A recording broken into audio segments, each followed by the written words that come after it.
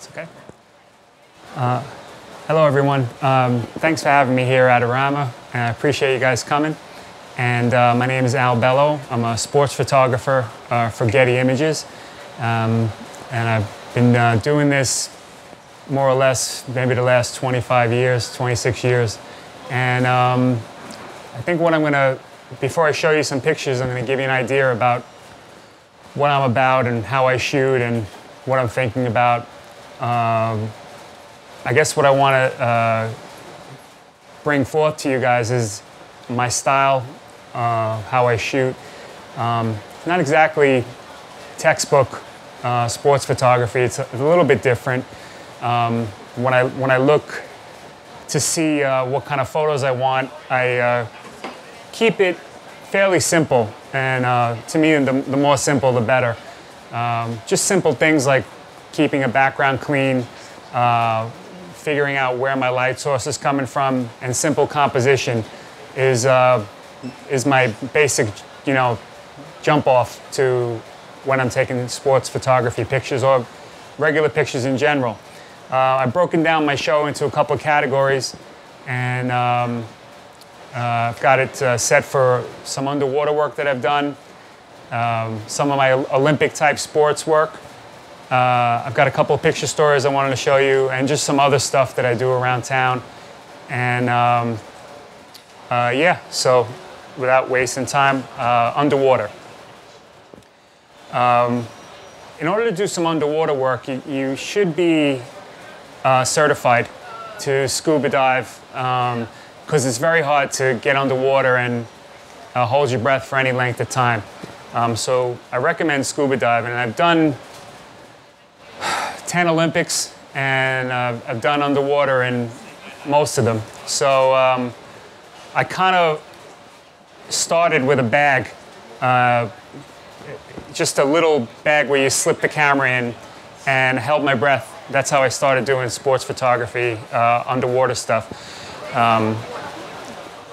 It's a great way to try it without spending a lot of money, and to figure out how to see through the lens and deal with water. And water changes the game altogether when you're doing pictures. Your camera can get ruined. You can't see the same way you see through the viewfinder as you do outside the water. You got to wear goggles. There's a whole breathing thing you got to worry about. So you got to calm yourself down and think about what you're photographing, not just blindly shoot. I started with several different housings that I had invented with collaborations with other like mad scientists kind of developers of housings.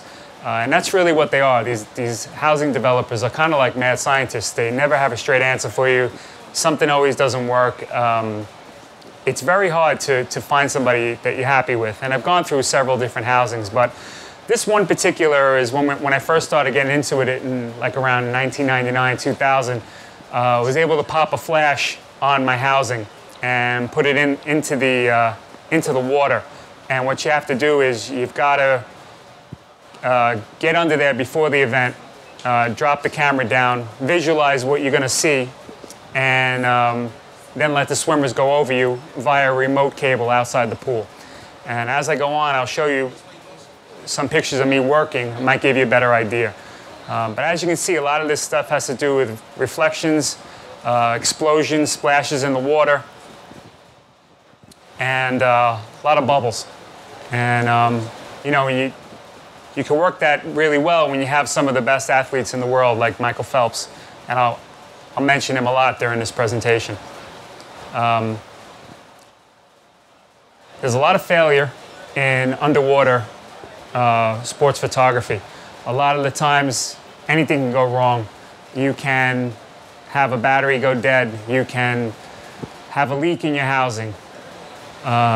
These days, they make housings that you can run a cable to your computer and you can run it from outside the pool.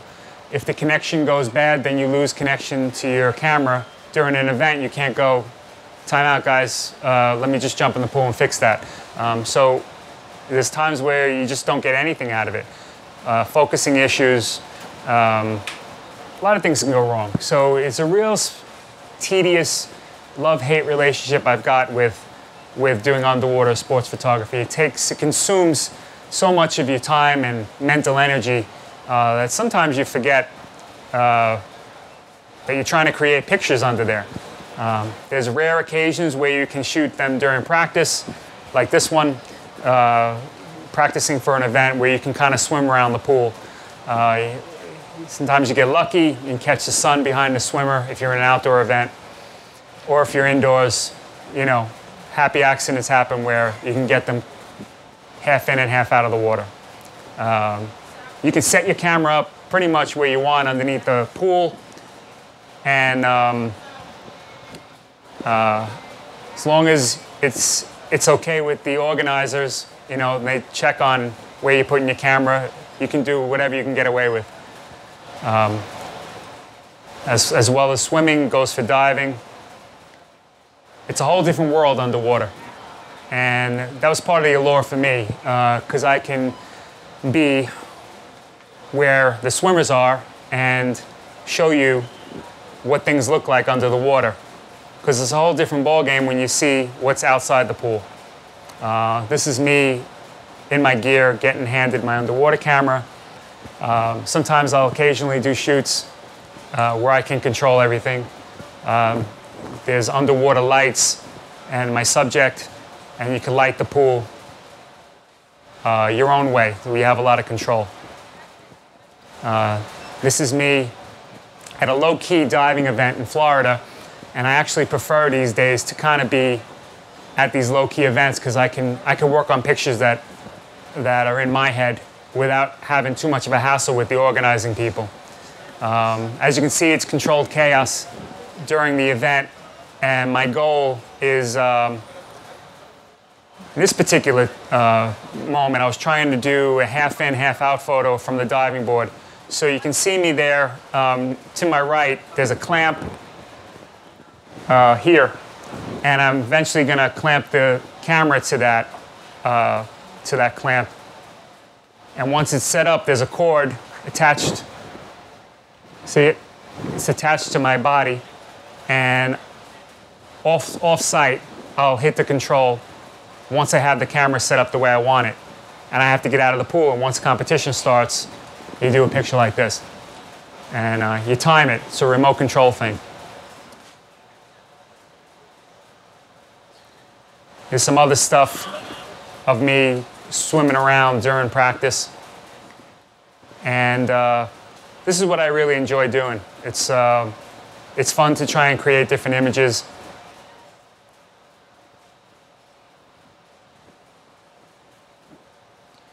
Now this is the camera fully submerged. So instead of half in, half out, this is what it looks like under the water.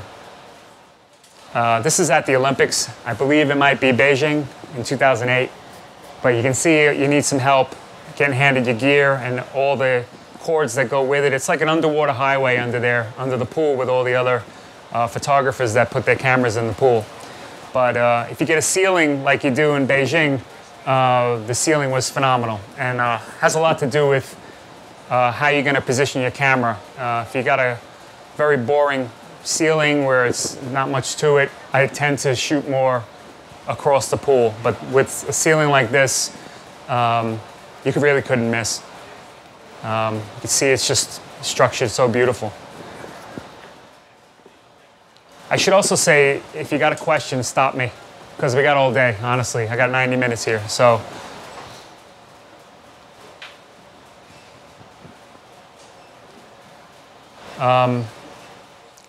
There's another view of the housing with all the cords and everything. You also got to weigh the camera down on a plate, and it's heavy. So otherwise, the camera's going to pop up in the middle of the event, and that's not good either. Reflections are a big part of doing underwater photography with swimming, especially in competition. The problem is, once the first few heats go, or the first few events go, the water gets all ripply. So you kind of want to get a shot like this before many of the events get going, because once the heats go, it's just one after the other after the other. You might want to wait till the finals when they have a break in between where the water settles down. And this is a part of the pool that was opposite all the other cameras. Usually the whole strip at the bottom here is full of cameras and wires and all kinds of stuff. And I was thinking in my head, let me go to the opposite side where it's more clean. And that's how I like to think anyway, like I said before. This is me using underwater strobes that are set off by this cord. So the strobes are waterproof, and they're in the housing itself. They got its own self-contained housing. And I'm setting off strobes underneath the pool and outside the pool as well. You can see where the light source is from outside and the light source from the other way. So hopefully this gives you a better idea of what I'm trying to do. You know, and if you can get a situation like this where you match the light against a nice form of clouds, it's helpful. Makes the picture a lot better. This was a shoot I did for this goggle company, TYR, so it was totally in a controlled situation. Again, reflections.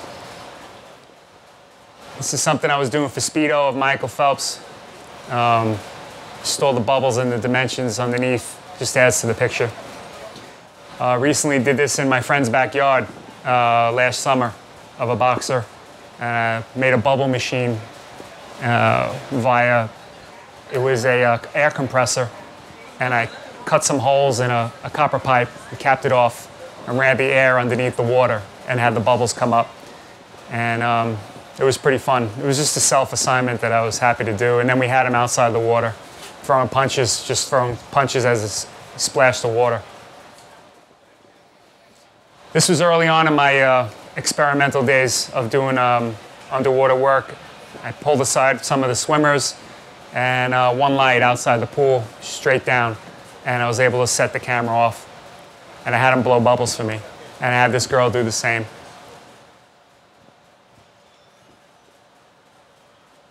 This is a live event. I was able to get into the water with some of the athletes before an open water swimming event. Like I said, you got to visualize what you want. One of the lens companies was recently come out with this new circle lens, fisheye, and I've always wanted to try an underwater photo to get everyone in the same lane, which I hadn't been able to do because the lens wasn't wide enough. So I visualized it, placed the camera how I wanted it, and we executed the shot, and came out exactly how I wanted. Everybody in the same lane, in a streamlined position. The housings have changed over the years, you know. How many attempts did you do to get that? Yeah, like I said, there's a lot of failure in doing these kind of pictures, and it's the right stroke at the right time.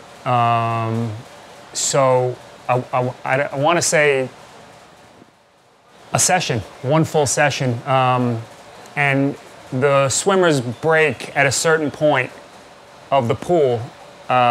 When I say break, that means break the water surface. So you have 15 meters to do it.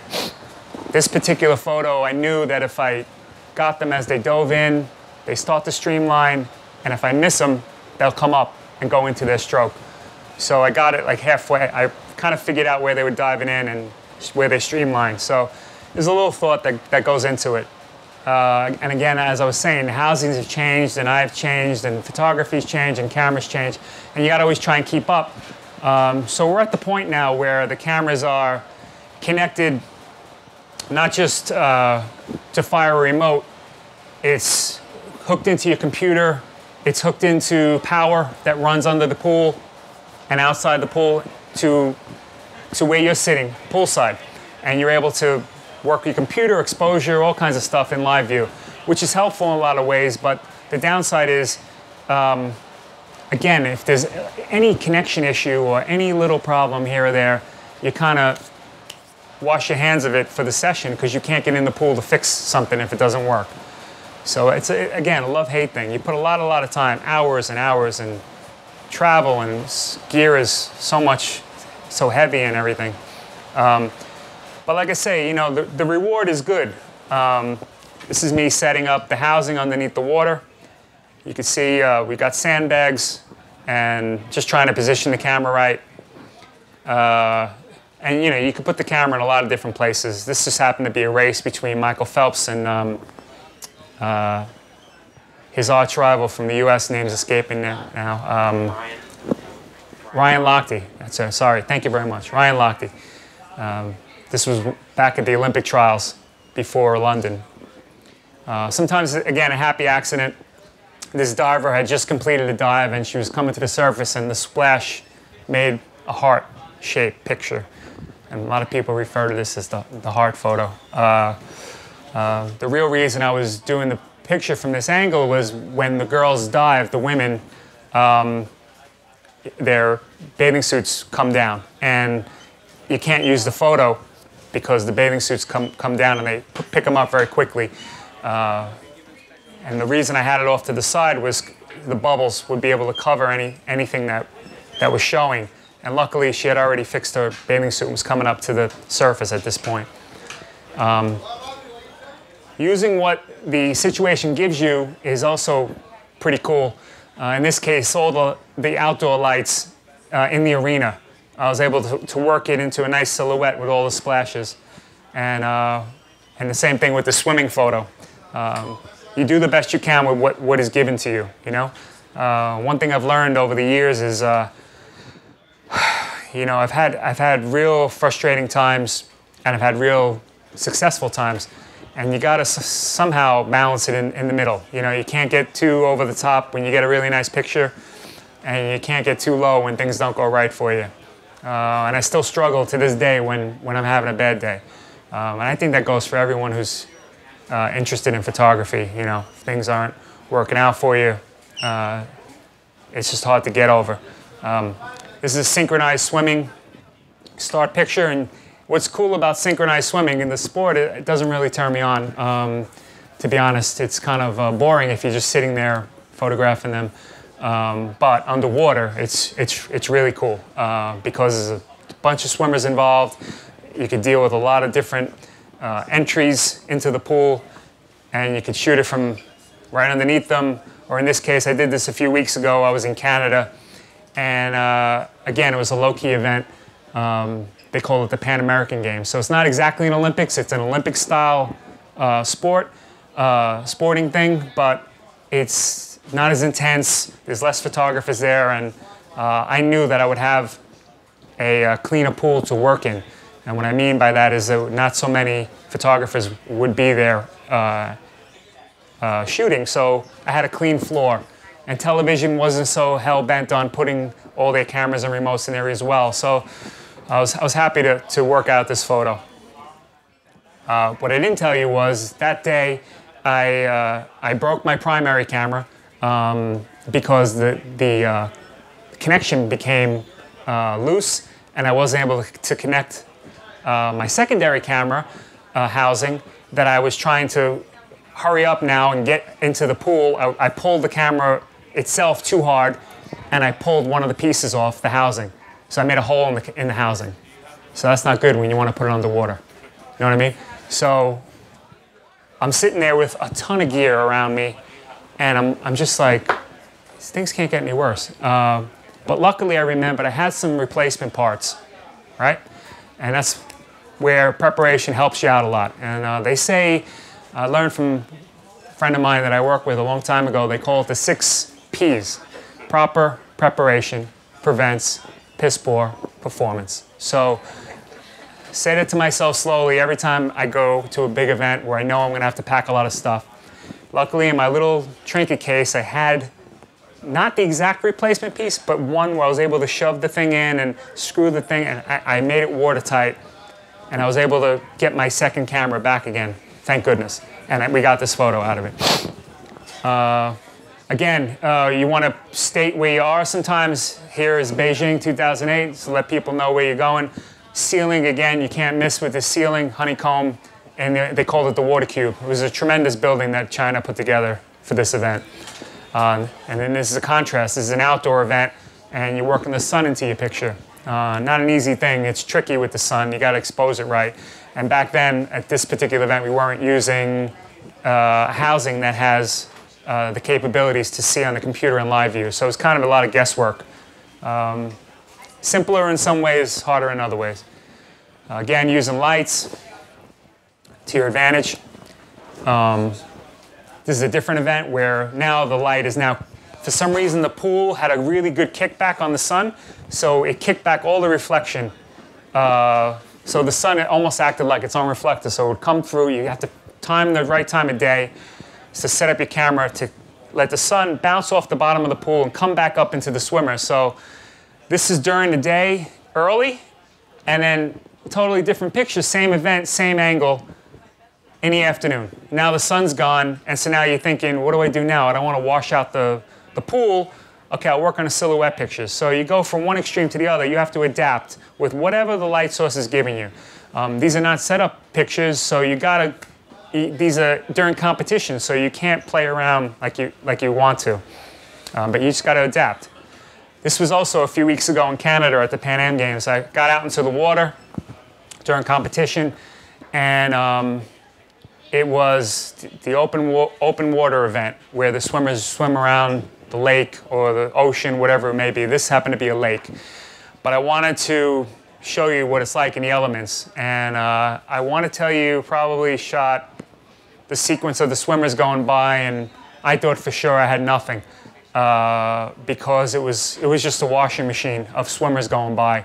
And it's a matter of me getting out there, getting the flippers on, swimming out there to where the swimmers are by the buoy, getting, it took me day, actually, I started getting permission to do this maybe 6 months before the event, asking, come on, can you help me? I need to get out there, this is the reason why. This is what I've done in past events. Up to 2 days before, did you put it in writing? Yeah, I asked you 6 months ago. Yeah, I asked you 3 months ago. Yeah, I asked you 2 months ago. I asked you last week. Yeah, we need it in writing. So, fill out the letter again, ask, request. So it's a lot of behind the scenes stuff that goes on into getting access. And access is everything, everything in sports photography. You want to be in there. I didn't want to be on the dock far away. I wanted to be in there with the swimmers. I wanted to be in there. I wanted to show them the elements. And when it was all said and done, I still thought I blew the picture because they came by so quick and I was trying to keep up with them, and they're professional swimmers and I'm not. And even though I had my flippers on, I was trying to follow them along. And I wanted to get the half in, half out.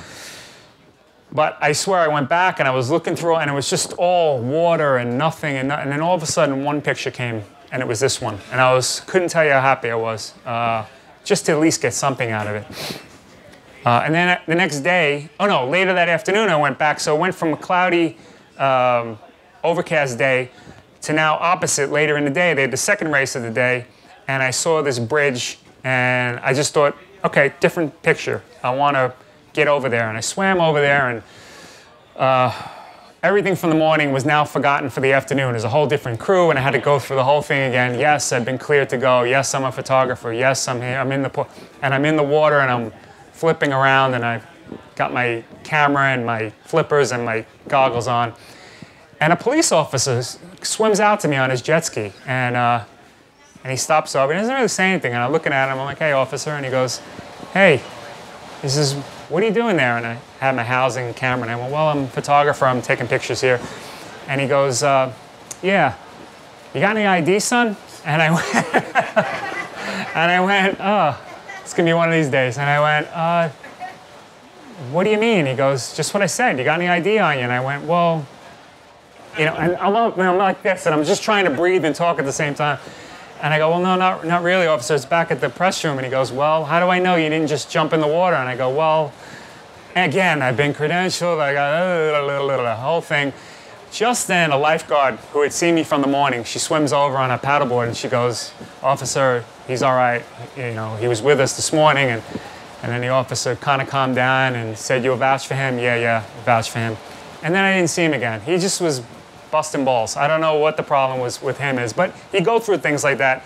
Sometimes the pictures don't tell you that. I like to tell you behind the scenes stuff of how you get to where you got to go to get what you want. This is another one from a few weeks ago that I've always wanted to try, but I never had the access to do. and that's do a half in, half out of a diving competition from underneath the 10-meter board.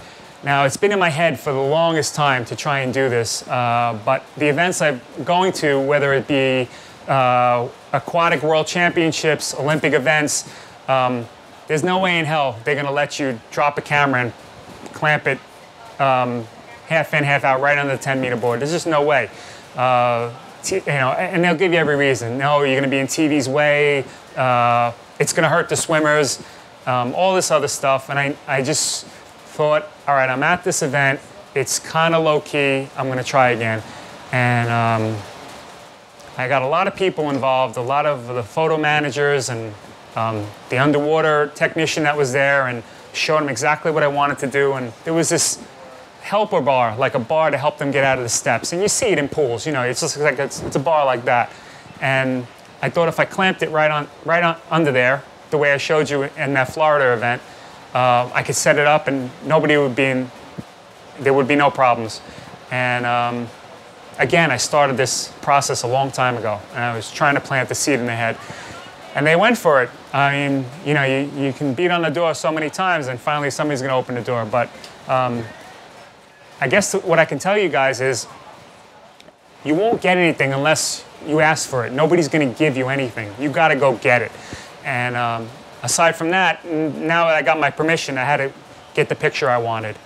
And you asked me how many times it took to get this picture. A lot. I shot a ton of frames as the divers just jumped in the water. And we got one. And I was a little concerned about the water splashing on the part of the housing that was showing, but it turned out that it kind of added to the picture with all the little splash marks. So again, I do a lot of Olympics. I've done a few of them, and I got some pictures split up between the summer and the Winter Games. As I told you before, I kind of like to be off on my own a lot, not around where the other photographers are, and I tend to thrive in that situation a lot better. Most of the time, I don't have that luxury. I'm tied in with everyone else. And this was like day 16 of the Olympics. I can't remember which one, but it wears you out. It's a lot of hours and a lot of lugging around gear. It's very physical, and you're pretty beat up by the end. But still, if you're in this situation with all these photographers, you got to think, how am I going to outdo these guys that I'm sitting right next to, that have the same lenses as me, the same position? Got to just try and think how else you're going to outdo the other photographers. So there's a couple of ways. Again, background, composition, where is your light source coming from? Those are the three things that just drives me anytime I go do something, regardless of what it is. I mean, it could be trying to photograph my son and daughter, on vacation, or it could be photographing Michael Phelps at the Olympics. And, oh, by the way, how am I going to outdo everyone? Let me try and shoot this at 15th of a second and see what happens, And so that kind of thought process will eventually rear you some success if you practice enough. And, this was one of those things that really worked. And when you're doing a slow speed picture, you really need something sharp, particularly the eyes. And you'll have a ton more failure than you will success, but there's one that succeeds. It's usually a pretty special picture. So we got this one out of the Olympics in Athens. Again, angles are real important in sports photography. This was at the top of the stadium in Beijing, and I knew it was decathlete day, and they were doing the long jump portion. Now, decathletes are good at a lot of things, but not great at one thing. So, while they can compete in all these 10 events that they do, there's bound to be some slip-ups. And this guy happened to just step wrong, and he fell, and he went head over heels, and he fell right on his face. And I just happened to be, framed perfectly with a clean background, and he dragged the sand with him and made an indent. But I wouldn't have had that from the floor, and everyone wants to be on the field. Everyone wants to be on the sideline. I'm the kind of guy who'll go, fine, put me upstairs, I'll do the best I can with it. This was one of those days where I said, in my mind, I was thinking, right, decathlon, they're not that good at doing it as the other guys are. They're doing the long jump.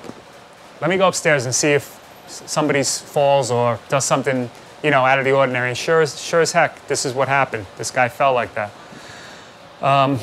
This is interesting because you see it's a triangle of light, right? Late day, I was on the track. Again, I was upstairs.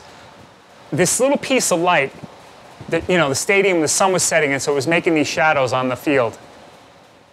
This little triangle of light was moving around and around and around. And slowly, it went onto the track where the men's 10,000 was being taking place.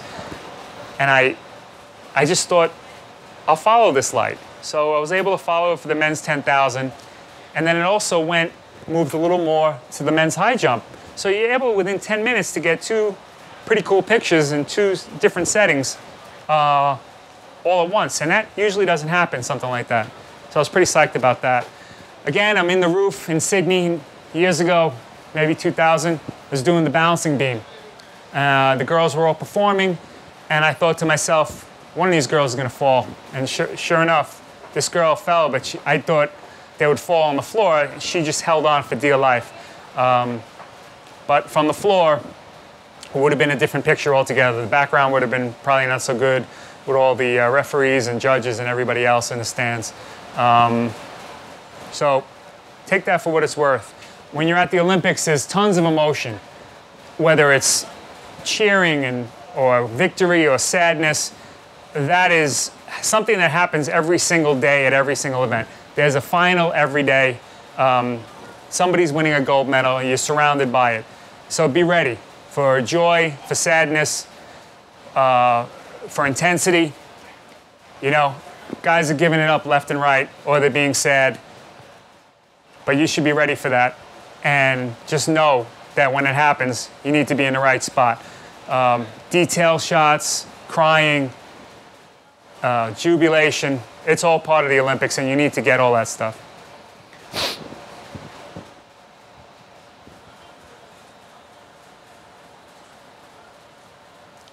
These are finish line pictures at the end of the race. These people are exhausted. And sometimes painful to photograph because these people are in real pain at the end of a big race. This was a few weeks ago again. I put myself slightly above where I wanted to be. And it was another thing, arguing with the security guards. He didn't want me there. It's a fire hazard. I said, yeah, okay, I'll leave. I came back later on. Turned out to be, this was a gold medal match. If I was on the field, I knew I would have been blocked by the first base coach. And also the background wasn't very good at all.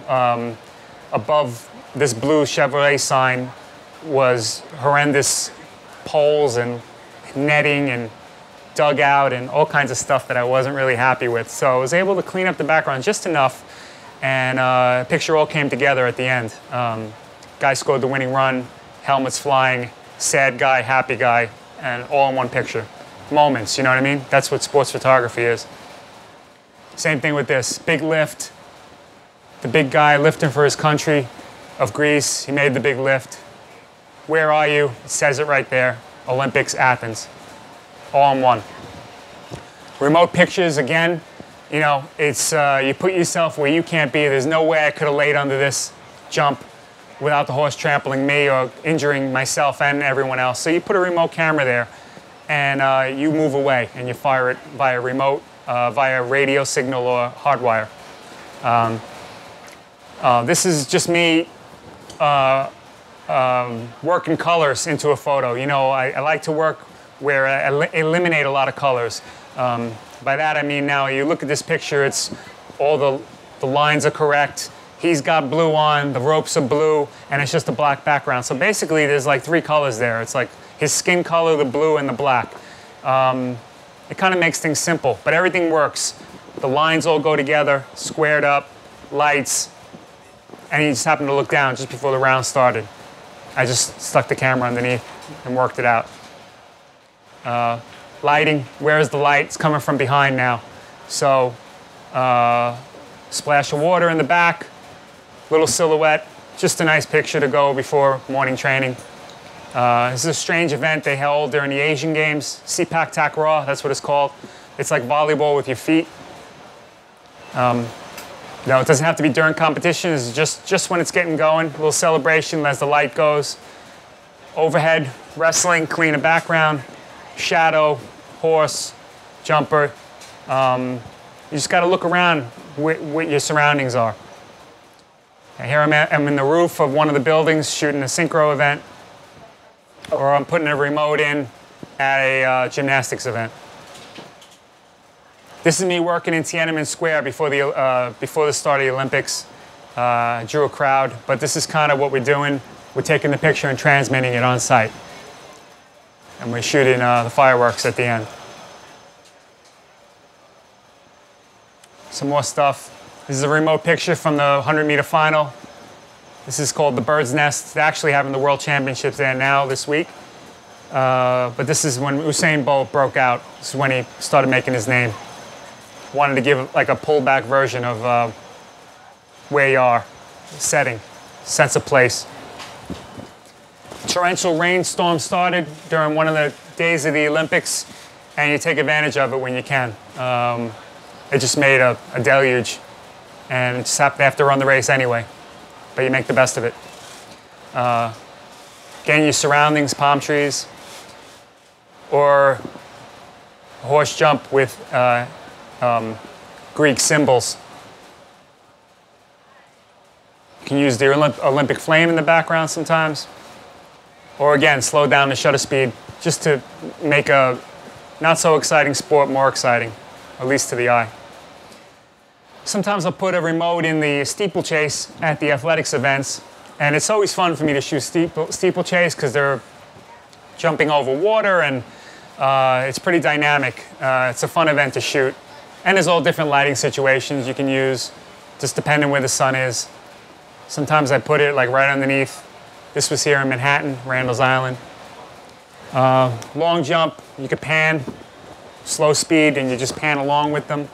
But the same guy jumping as up with my handheld, I'm also shooting him on a remote camera that I had already set underneath the jump. So I'm getting 2 pictures in one, or 3 pictures in one. So that you can see my remote by the number 5, and then I put another one on the opposite side to shoot 1, 2, 3 pictures, 1 shot. Not too bad when they all work out. Again, take advantage of some lighting against the light. Training picture, you know, sometimes you're assigned to shoot some training, a little window lit scene coming through.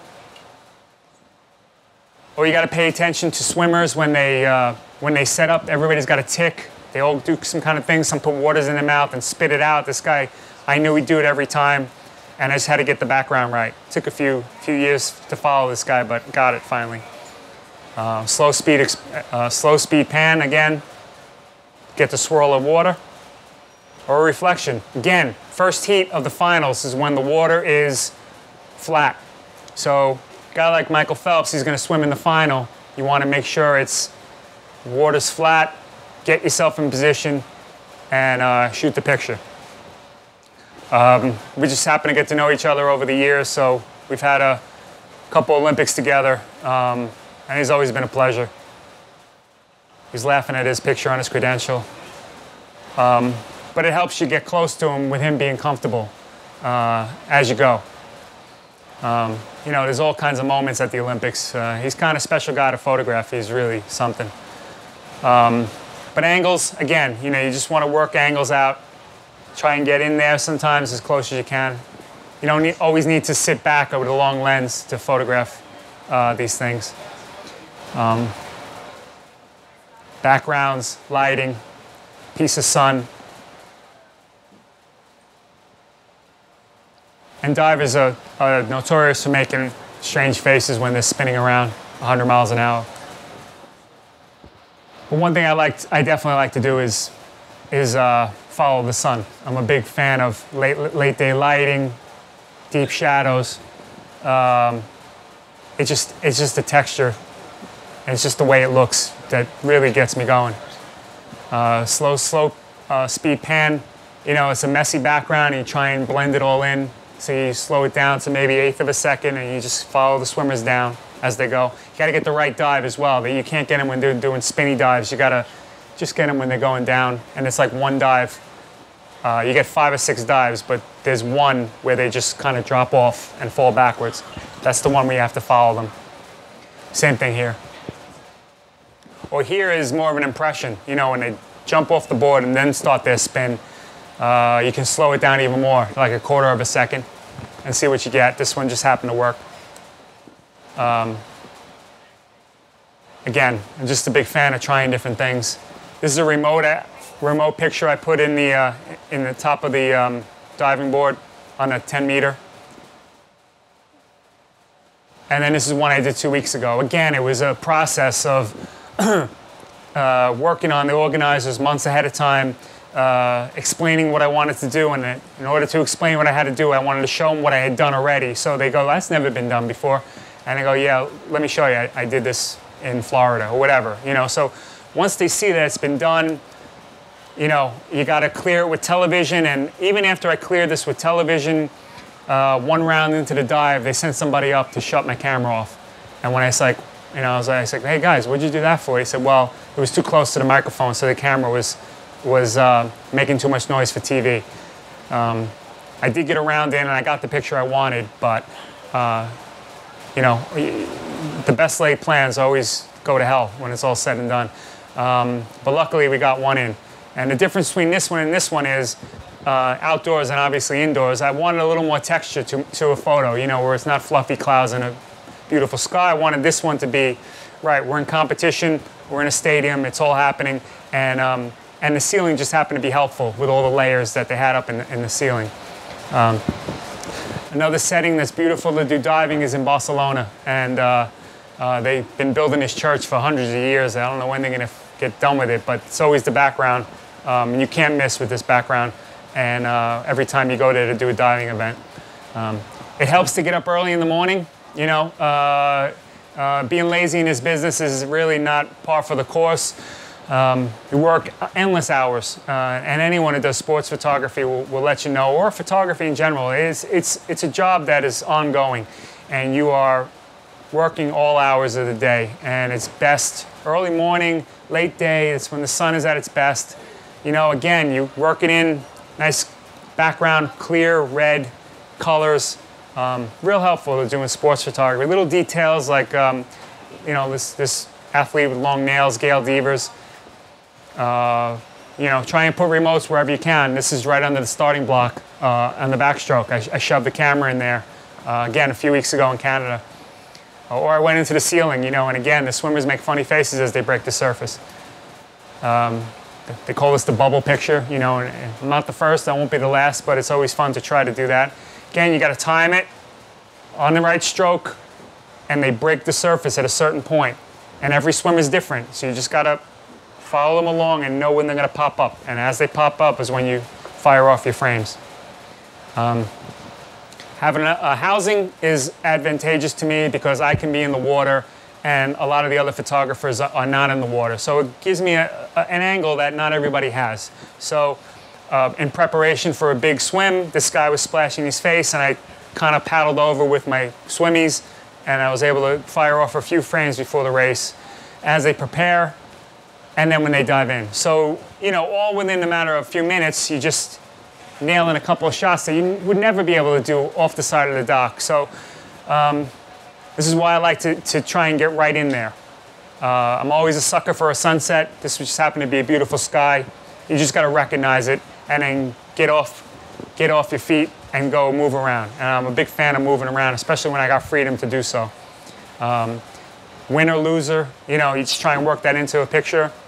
I never did water skiing before. It was my first time trying this a few weeks back. Again, it's just basic. I got myself on the boat, the follow boat, and I was able to get the driver to stop in front of this little patch of trees where it's clean, and the guy did a trick. So, you know, little luck, little preparation. So you meet them somewhere in the middle, and when your time comes, you take the picture. Hands are huge in volleyball. Everybody's always blocking everybody's shot. It's just a matter of just thinking how you want to do the picture. You know, synchronized diving, 2 bullets. This is me and a very famous photographer in the sports world. His name's Heinz Klutmeyer. We were setting up a remote for a start picture at the Olympics. And again, like I said, you always got to clear it with everybody and the photo manager and everyone else. And this nice guy was real helpful in helping us get our shot there. But it turns out, you can get a shot like this, so you can be right next to the swimmers before. And again, the whole reason was this water cube was amazing.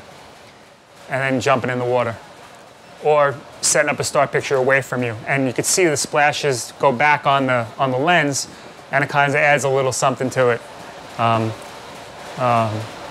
Quiet moments before the start of a race, you want to be akin to that. A little bit of elevation, knock out the background a little bit so you can focus more on your subject.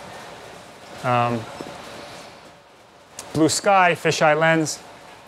Corner moments during Olympics. The guys wear helmets, or they did until recently, and so the punches never really look good when you're doing the punch picture. So I like to do more of the corner stuff. Again, a slow shutter speed, maybe about 1/8, and a lot of failure, but a couple that work, And the guy would get splashed, and he would squirt the water out of his mouth. Again, this is diving using your elements, which is the blue sky. Or again, 6 in the morning, and you just sandwich that sun right in between this diver. Ping pong, it's a tough sport to make look good. Again, a remote, I shoved the camera in the bushes so nobody would really see it, and the horse was unaware of it, so you just got to get clearance and execute. The winter is totally different than the summer. Obviously, the elements, you're in the snow a lot of the time. Now, while not all the sports are in the snow, I tend to gravitate more to the snow because I like to be out there and I'm able to move around a little more. There's all kinds of stuff, bobsled, skeleton, luge, and again, you notice that kind of the same styles with all these pictures. Clean background, good composition, lighting, execution. Even if you're shooting a crash, stay on it. If you're panning, you might get lucky. Big celebrations, no different in the winter than it is in the summer. If you can get a bob coming through just before it hits the shadows, or you can work the fans into the picture, or you can use that fisheye lens that I just showed you, that other swimming picture. When you're out there, you can move around. It's a huge track.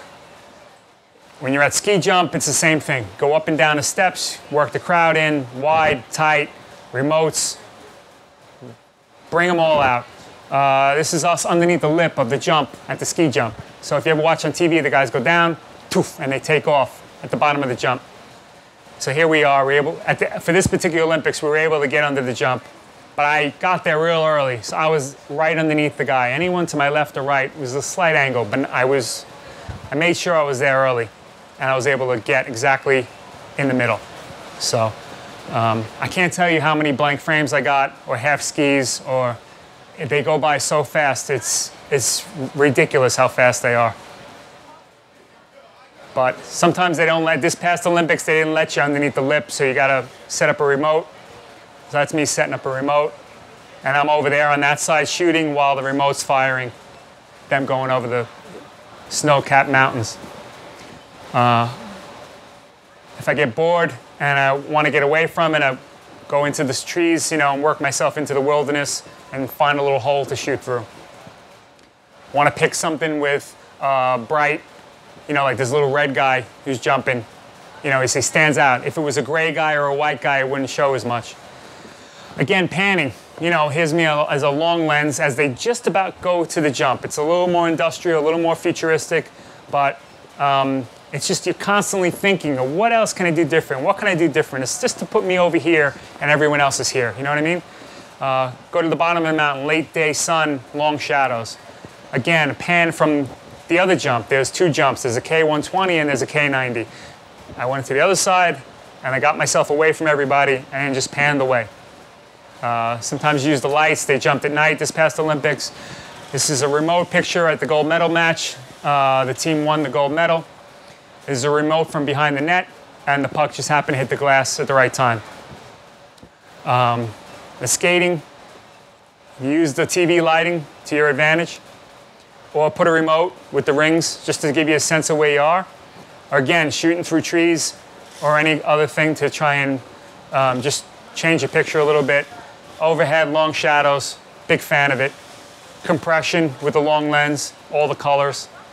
or the sun can go in and turn into a torrential snowstorm. You just got to be able to adapt.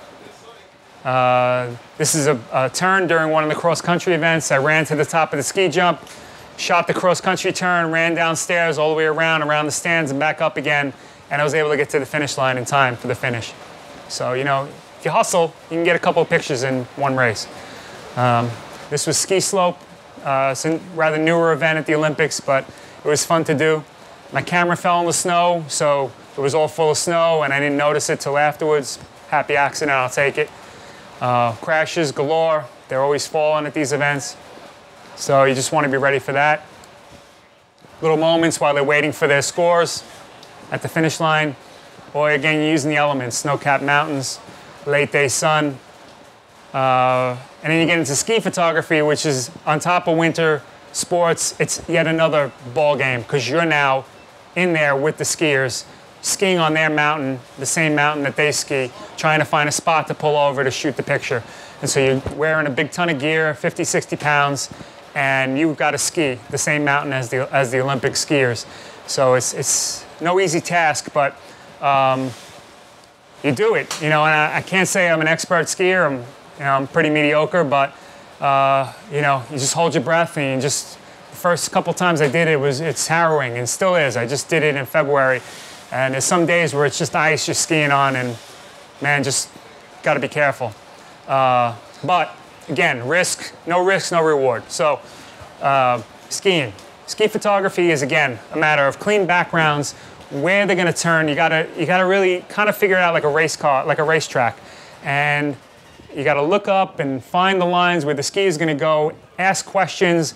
I am by no means an expert at doing this stuff, so I'll ask a ton of questions. Anybody who follows a circuit, you know, they'll help you out more times than not. But it just comes down to the same things I tell you all the time. I'll tell anybody, background, light, composition. I'll say it to the day I die. Simple things like that will just get you where you got to go. If you look and you go, yeah, there's a judge in the way, I don't like it here, make yourself move and go if you can. Sometimes you can't, you know, you have to be in position an hour before, and then you're screwed, you know, you can't move. Once you go there and a ski patrol comes by and goes, that's good, or that's bad, you want them to say that's good, because if they say that's bad, you've got like 5 minutes to go find another position on top of the whole mountain that you just skied. So you better make sure your position is pretty good. Again, panning, you know, find a fairly clean background, pan against the black background, or you can go into silhouette mode, you know, and find a jump where you got your jump here, but over there, the sun's hitting them backlit, and I can get 2 pictures in one. So I've done that many times, you know, in different situations, you know, where you got a picture like that, and go, oh yeah, you know what, the jump above, the trees are just making this little, nice, funny little shadow. So, you know, it's just, it's what gets me going. You know, again, I'm not the kind of guy who'll sit on first base on the baseball game all the time. It is part of my job, and I'm not knocking it, but it's not what, at this point in my career, it doesn't get me excited like doing stuff like this. I like moving around. I like seeing different lighting situations. I like being challenged. I'll go where they tell me sometimes because I have to be there, be it a World Series or whatever else. And I'll tell you what, 90% of my job, 90%, is a lot of standard stuff, you know, where you got to get the swing, you got to get the catch, you got to get whatever, you know, a coach hugging the player. But that's that 10% that still drives me in this business. It's that 10% of being able to figure out pictures in my head and working them out and then putting them through my hands into the camera and out is what gets me going, you know? Even able to get into a TV tower on the last day of this event, the challenge of just doing that and getting that done got me more excited than being there the whole 2 weeks at the World Ski Championships, because I was able to get where I wanted to go and was able to execute. Again, access is everything. You know, and you can see pictures along the way.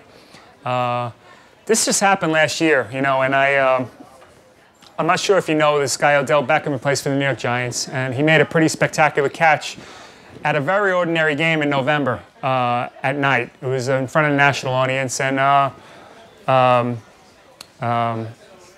they were at the 50, Eli Manning, and I positioned myself in the end zone, so that's me. in the corner, and that's usually where I like to go when they get closer to the end zone. The reason I like to be there is Giant Stadium, Jet Stadium, MetLife Stadium is not a very photographic stadium, pleasing to the eye. And the reason I say that is it's one of the messiest background stadiums I've ever been to. There's a huge scoreboard that's going on either side of the stadium, and it couldn't be worse. It's very, very difficult to get a clean subject without getting part of the scoreboard, or there's so many people that don't need to be there that are there, and they're just standing there like this with these yellow jackets. And I know the security, but can't they be off to the side somewhere? Or coaches or players' friends or mothers or sons, and they're all there, and it makes it very frustrating to photograph. So if you notice, to either side of me, there's a mess of people.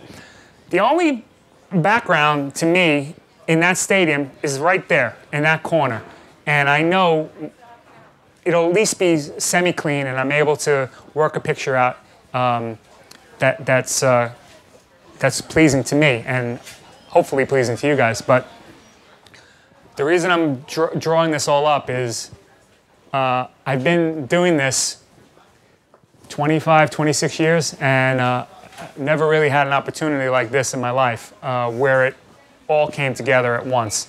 And I saw it happening slowly and developing slowly. Although it happened very quickly, they say when you're focused and you've done so many times, it just becomes second nature. And that was one of those times. So Eli threw the ball. I saw the corner of my eye. They were running down the field. I had a long lens, and I switched to a shorter lens. So it's like second nature to me. So I'm ready. I've got a medium focal length zoom. And I'm on them. And all I could think of is just stay with it, stay with it, stay with it. Catch the ball, take the picture. And it all happened in front of me, and I just did a series of Beckham catching this ball. That's the frame a lot of people use, but nobody's ever asked me to show them the sequence. I figured I'd show them. This is what happened. So, 1, 2, 3, 4, 5. I cut out a few frames, but I mean, you can see what I'm saying. The difference now is more crowd, less distractions, more focus on what's happening in front of me. Luck has a ton to do with sports photography, a ton. But you want to kind of make your own luck. You want to put yourself in the position to get the photo that you want. A lot of times it doesn't happen, but you want to be ready. So this is one time where I put myself in a position. I wanted this catch to happen or something similar, and it actually happened, and I was ready for it. And we got it out fast, and there was a lot of versions of this picture from all different sides of the field. And I'm not saying mine was the best, but I was pretty happy with this one. So there you go. Perseverance, I guess you can say. Some stories I want to show you. This was one I did a few years back. I was covering baseball, the World Baseball Classic down in Puerto Rico, and I would go back and forth to the games every day. And I noticed this circular stadium, and it just said cockfighting. And then it said it in Spanish as well. And I was just like, cockfighting, huh? And I'd pass it, and I'd go back to my hotel. I'd pass it, I'd come back to the hotel. I went scuba diving one day. I had the day off. And I got back to the room, and I thought, oh, you know what? I got the day off. Let me just go in there and see what's this all about. Brought a couple of cameras.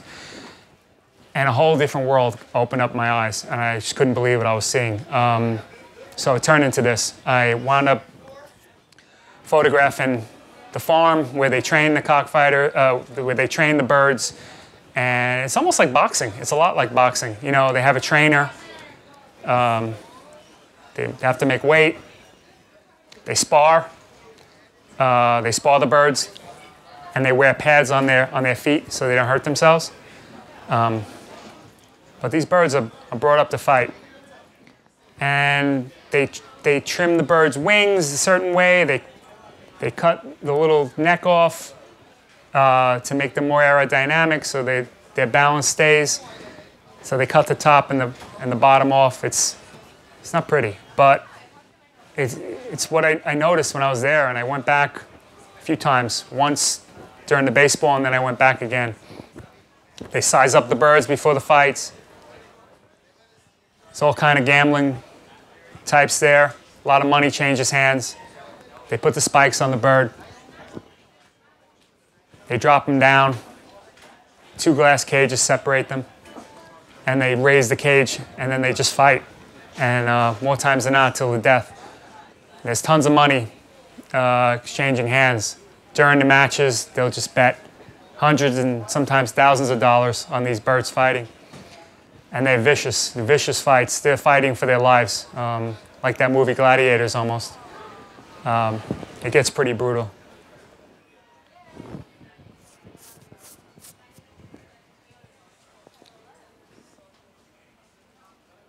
So, it bothers me to this day, still showing this stuff, looking at it now. It's like it was yesterday I was there. And then afterwards, they just, I don't know what the needles are for. Vitamins, they said. I asked them, I was like, what is that? And they said vitamins. I don't know exactly what that means, but vitamins. The birds that lose get discarded. This bird happened to be blind after the fight. They just left him in the garbage. And a little boy picked him up to, I don't know what he was going to do with him, but he walked away with him. Another thing I've been intrigued with my whole life has been boxing. Not that I fight, I don't really, but I've just been in awe of boxers my whole life from when I was a kid. Was always took notice of their faces, you know, and stories that are told on boxers' faces, be it scars or eyebrows or just cuts and swollen, and there's so much pain involved in boxing, and you only see Floyd Mayweather making millions of dollars. There's so many untold stories of guys fighting for chump change, you know, a couple $100, and I thought it would be a good project for me to, when Polaroid was still in business, they had this film, it was called Type 55, and it was a positive negative film, and you'd shoot one slide on a 4x5 camera, take the picture, you're able to separate it into a negative and a Polaroid. So the negative is what you wanted to keep, because that is what, you know, makes a big, nice quality picture. And then, you know, you save the Polaroid for whatever. But I thought it would be cool to photograph boxers from when they were kids all the way up to maybe in their 80s, you know, when they're long retired. So this is almost an innocence thing where you can watch boxers grow up before your eyes. You know, you get a kid who's like 8 or 9 years old, a little unsure of themselves, but still trying to be tough guys. A little older, 11, 12, a little bit more sure of themselves. And then maybe I get a couple of young amateurs. And I went around, you know, any job I was doing, I'd try and squeeze in these little projects. So it was about 6 months maybe of work. Just, you can see them growing now and getting a little bit more into themselves, and still unscarred though, you know, still a young career. And as you go now, you see little things. Bump on the nose, marks on their eyes. And these are champions now. This guy was a champion. These are all champions. So that's Jermaine Taylor, Diego Corrales. I mean, I don't know if you know any of these guys. They're all really good champions. This is Bernard Hopkins, the executioner. But they all have different looks, all different types of people. This famous woman boxer, Christy Martin. The late great Arturo Gatti. I mean, he thrilled fans for years, especially in Atlantic City in his last 10 fights, maybe. What a great guy to photograph. He had a face. Vinny Pazienza, you see his nose isn't exactly straight. You know, we're into post-careers now. This is Mike Tyson. So this is kind of the setup. I wanted to show you, this is the 4x5 camera. So you really just go, you have one shot at it. It's like click, and then you have to focus, it's upside down. The fighter can't move back and forth, you just gotta stand still, and you just get one shot at it. And I managed to get 3 frames off before they pulled them away for training, but you know, that's one of the frames out of it that came. Now we're past boxing days. A guy named Iran Barkley, he's had his wars in the past and his eye's not quite right anymore.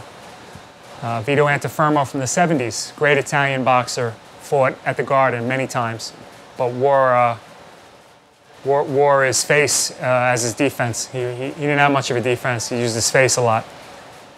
Chuck Wepner, the guy who knocked down Muhammad Ali and the inspiration for Rocky. A guy named Ken Buchanan from Scotland, fought Roberto Duran for the lightweight title at the Garden. And as Roberto Duran himself, hands of stone. He's a little heavier these days, but still you could see his hands made of stone. Emil Griffith, great boxer in the 60s and 70s. He passed away. This is a guy, just a club fighter that I think he's a security guard now. Carmen Basilio, great fighter in the 50s. Jake LaMotta, the Raging Bull.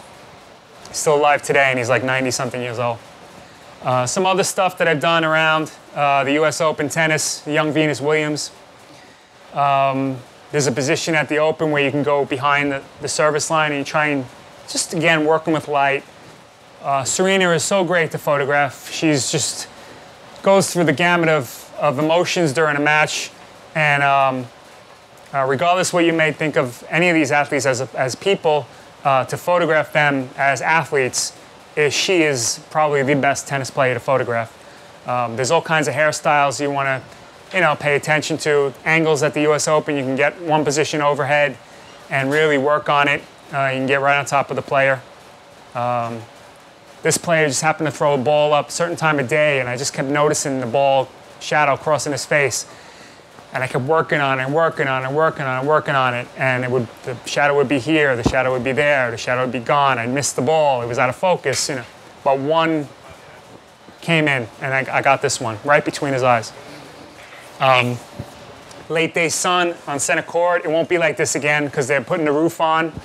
But I was glad to have the opportunity to be able to shoot this kind of picture because I'll know soon, next week, but I don't think this will happen again, this kind of picture where the late day sun can shine like this. Lucky enough to be in Andre's last match, Andre Agassi.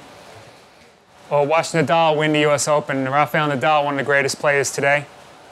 I was lucky enough to go to Wimbledon last year and got to see two greats play, Novak Djokovic against Roger Federer.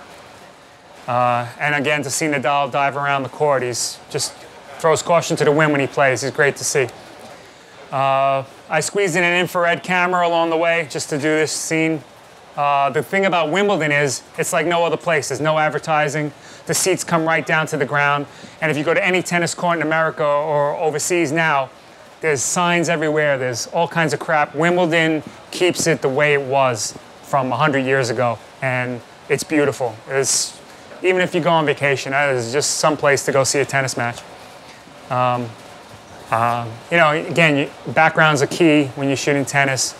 Little moments in time. You want to throw the background out. I'm shooting, I think, a 1.2 just to throw out the background. Upstairs, overhead, nothing wrong with shooting tennis overhead, right time of day. This is just a cycling race I did many years ago, but kind of helped me along in my career. It helped get my name out there early on. It's early 90s, I think I shot this. But they stopped the train on the track, and I just wanted to convey speed. These guys are in a hurry, they got to beat the train.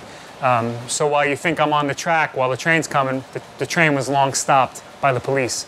And everybody got off the track and let the riders go by. Same race, I just found an old barn, and you just kind of work composition, the rule of thirds.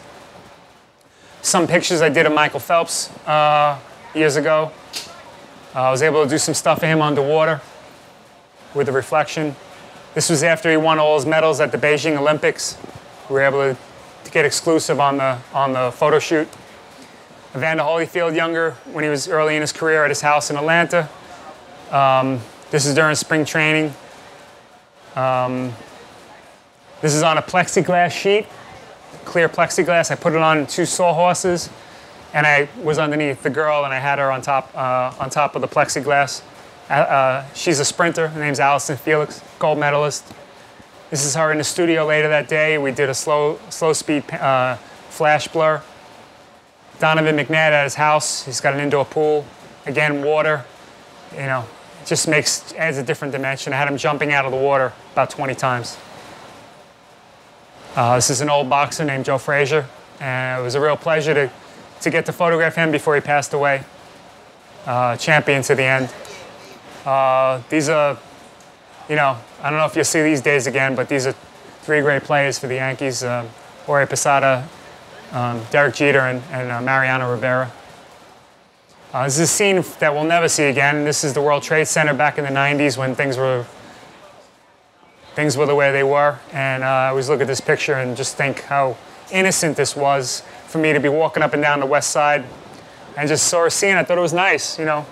A year later, we know what happened. I went into the roof of the Coliseum and I wanted to shoot bull riding because they'd always fall off. I just thought from the floor it wouldn't look as good as it did from up here, and I set up a strobe and was able to create a shadow with the strobe, artificial lighting, and kind of break the picture up into dimensions. And the cowboy just happened to fall the right way. It's hard to do this now because a lot of them wear like these face mask helmets, so it doesn't look as cool. Foggy day at old Foxborough Stadium. Halloween, just taking advantage of what's in front of me. Ray Lewis, pure ball of energy. Great to photograph his entrance. Late day at the old Meadowlands Stadium on top of the roof. Little pieces of light dancing on the stadium again. I don't really like shooting there on the field, or at least up and down the sidelines, so I just try and look for different things. This was at Foxborough. This is during the Super Bowl. This is when James Harrison ran back a 99-yard interception for a touchdown.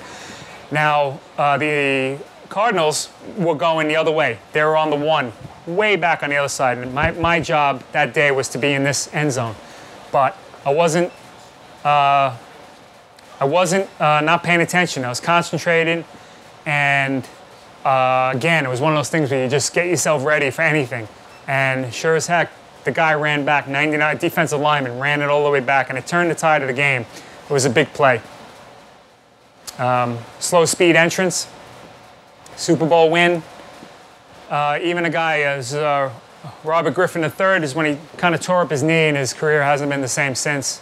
But it's plays like that where I had a feeling, you know, he was getting beat up during the game, and I kind of positioned myself behind the line of scrimmage and thought they're working on him, and I don't think he's going to make it much longer.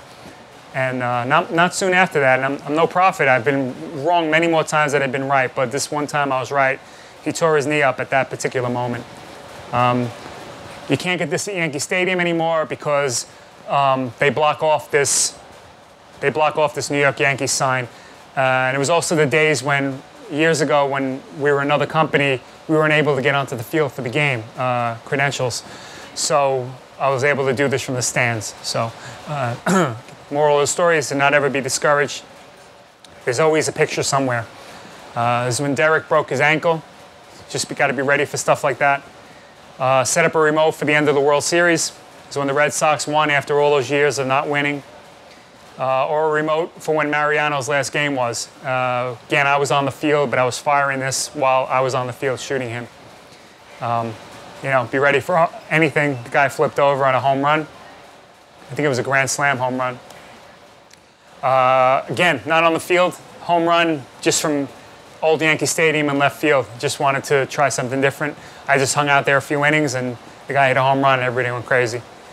Again, I'm a sucker for sunsets. This was this season. It just happened to really be a nice sunset.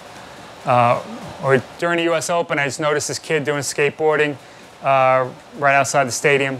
Took advantage of it. Remote inside the net. By no means, I'm no expert at doing goal cam remotes, but this was a special one. Martin Brodeur broke the all-time goalie wins record, and the camera got knocked in the third period, so it was facing this way. And I thought I was sunk, but it actually worked out to break up the picture nicely. Happy accident. Late day light on tennis player. Set up one strobe for a basketball game, just to get some shadows in there, a little detail.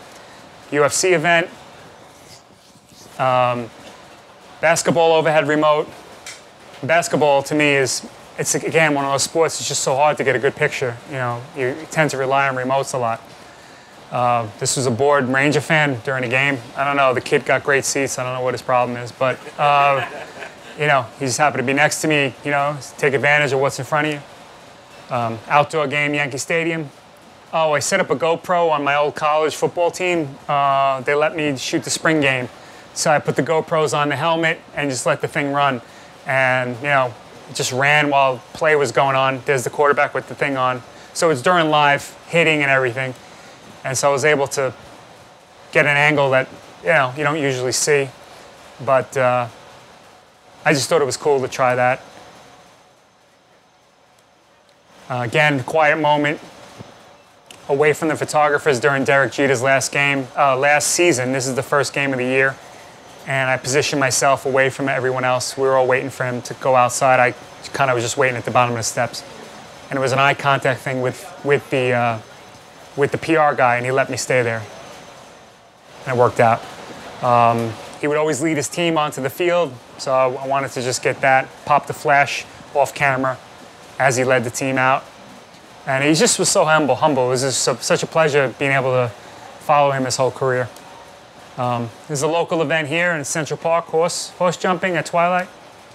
This was an event not too long ago at Times Square. Just took advantage of all the signage. Well, once signage works in my life, I was able to work it out. Belmont is a special place for me. I've been going, I really like to do the training, is what gets me more excited. Get there really early and shoot the sunrises and the nice light, and it's a beautiful trail leading onto the race course. You know, I kind of like to walk around and see what I could see. I like to go upstairs and go by the barns and shoot all kinds of stuff. This is American Pharaoh this year. It's just a quiet moment amidst hundreds of cameras. And I saw him do it once and I missed it. And so I positioned myself and waited for this one moment. I laid on the floor really low because there was a bunch of TV cameras below this, which is why it's cropped the way it is. But I needed it clean in order for this picture to work. I've seen versions of this, you know, with the barn in the background, and I needed it cleaner.